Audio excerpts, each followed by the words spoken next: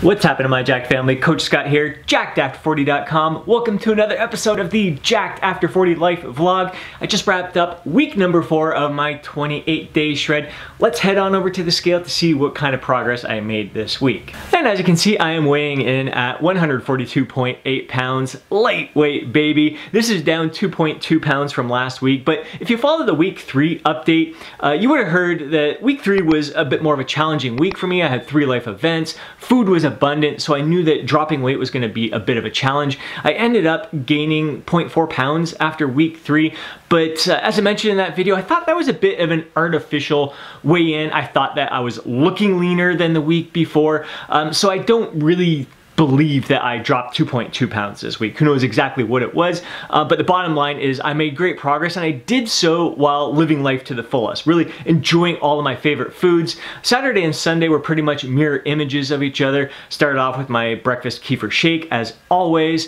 Then I had a cinnamon dolce latte from Starbucks, a venti cinnamon dolce latte. Then dinner was the same both days. It was a delicious sun-dried tomato and basil chicken and rice dish, so leftovers were on the Sunday. And then in the evening, Saturday was half a bag of Miss Vicky's chips, and Sunday was half a bag of Chicago Mix popcorn. Monday I had Sloppy Joe's, Tuesday was Taco Tuesday, had leftover tacos on Wednesday, had 2 Bud Lights after my hockey game on Wednesday. So just living life to the fullest, not feeling overly restrictive. I hit my 2,000 calorie mark right around that area each and every day. So fantastic week of nutrition, fantastic week of progress.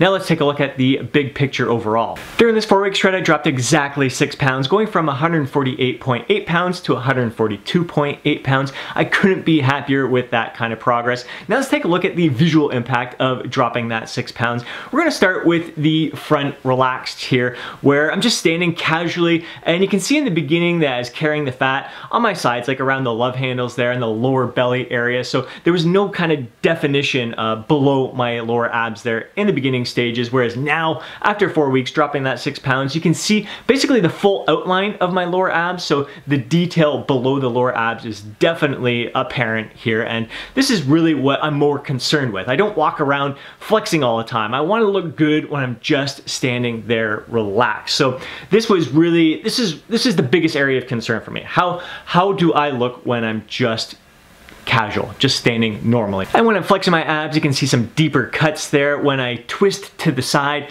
you can see that the obliques are a bit more detailed, going all the way down towards that pelvic floor area. The lower abs are popping out a bit more, so you can kind of see, like, even that pelvic floor area, it's a lot more it looks flatter. You can see, even I can see myself, a little bit of ab vein crawling up there, even a little bit of a split down the middle of that pelvic floor area. So definitely tighter in the lower belly area and the oblique area. Shoulders look a little bit more detailed, arms a little bit more detailed.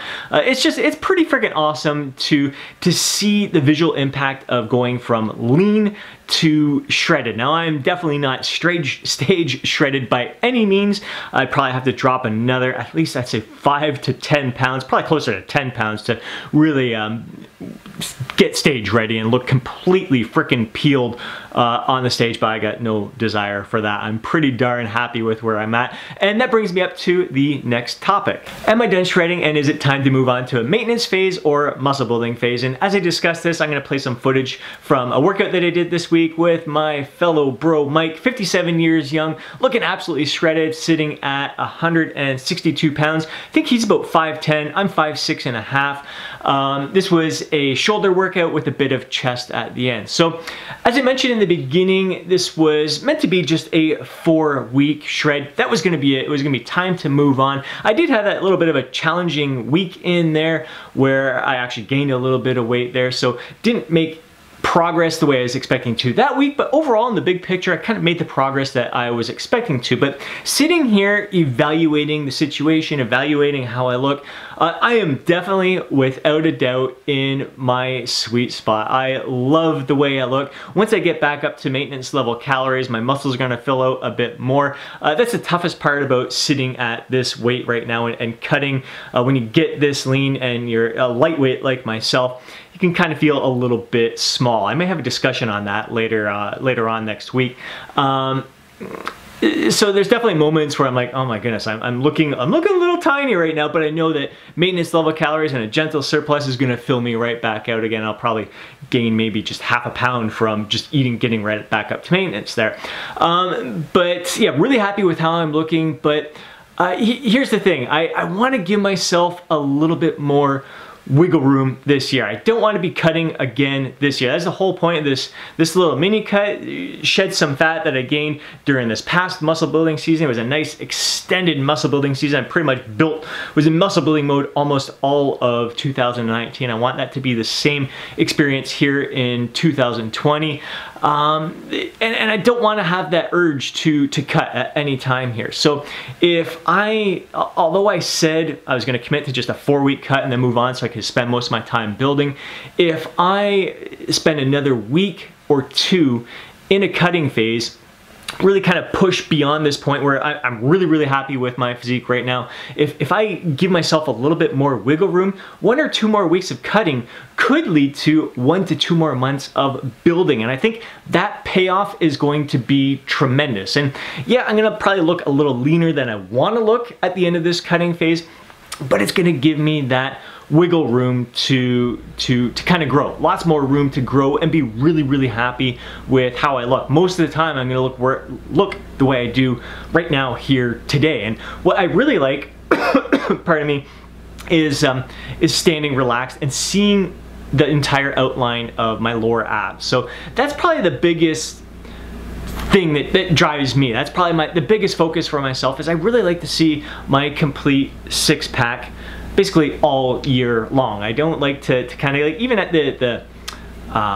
like the beginning of this cutting phase where my lower abs weren't fully visible there, I don't want to say I'm unhappy. As you saw at the beginning of this cutting phase, my week 1 update, I mentioned I'm incredibly happy with how I look. So at 148.8 pounds, I was very happy with how I look. But right here at this 143 mark, again, this is a bit of an artificial weight. When I get back up to maintenance level calories, I'll probably be sitting closer to that 144 pound mark.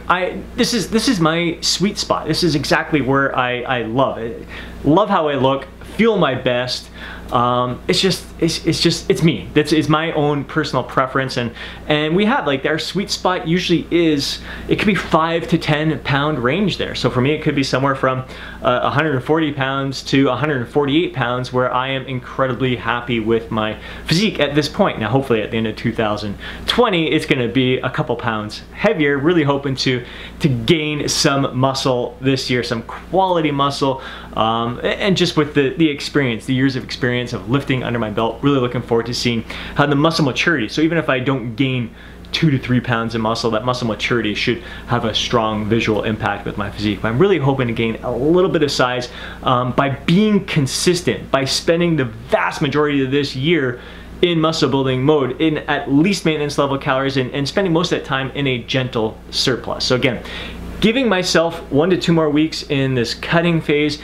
If it allows me that other month or 2 of muscle building, that could have a big impact on the overall results that I experience this upcoming year. So, and I'm feeling good. Like, I'm not feeling deprived right now. I don't feel like I have to go out and binge. I am going out to the Pistons, the Raptors game with my son tonight, so I'm gonna be enjoying some Philly cheesesteak, fries, some other goodies there, probably have a craft beer as well, but I'm not going to be going crazy overboard. We got the Super Bowl this upcoming today. You guys are watching this, it's Super Bowl today. I'm going to be having chili dogs. I don't eat hot dogs almost ever, but we're going to have some chili dogs today, some dips and all that kind of stuff. So I'm going to be enjoying myself, but not being gluttonous. I don't feel like I need to, oh my God, it's the end of the cut. I've been depriving myself so much, I gotta shove all this food in my face. I don't have to do that. I feel great. It's been an excellent experience up to this point. So if I push it 1 more week, 2 more weeks, it's not gonna be a big deal to me. I can end this Valentine's Day, baby. It might be a great way to celebrate that day with love. How good is that? So that's my insights, that's my thoughts on this cutting phase so far. Am I gonna end it? No, I think I'm gonna push it another week or two. Probably take it day by day, see how I'm looking, but I do want to give myself that little bit of extra wiggle room so I can spend more time building muscle. I hope you enjoyed today's video. If you did, please hit that thumbs up button. I'd really appreciate it. If you want to see more videos like this, be sure to subscribe to the channel and hit that alert button so you're notified each time I upload a video. More than anything, I want to hear from you down in the comment section below. Share your thoughts, share your insights. I want to hear from you. If you were in my situation right now, what would you do? Would you continue extending this shredding phase right now, or would you go into maintenance or a muscle building phase? What point are you happiest at? Do you like to see your abs all the time, or do you not mind letting your abs go when throughout most of the year? So I just want to hear from you down in the comment section below. Can't wait to read your responses here. And before you go, don't forget to download your free guide, Jacked After 40. Hope you have yourself an absolutely amazing day. I'll catch you in the next video.